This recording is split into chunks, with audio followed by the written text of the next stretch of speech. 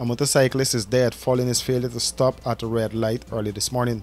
According to a statement released by the police, the motorcycle, bearing registration number CJ4079, collided with a car with registration number PNN 7200.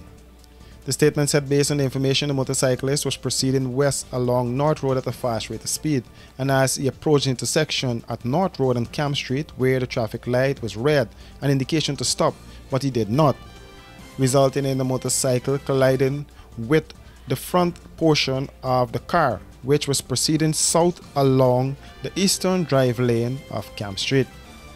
The motorcyclist was flung some distance, landing on the pavement along the Methodist Church, where he sustained injuries to his head and body. The cyclist was rushed to the Georgetown Public Hospital by a passing police patrol in an unconscious condition, where he succumbed to his injuries while receiving medical attention.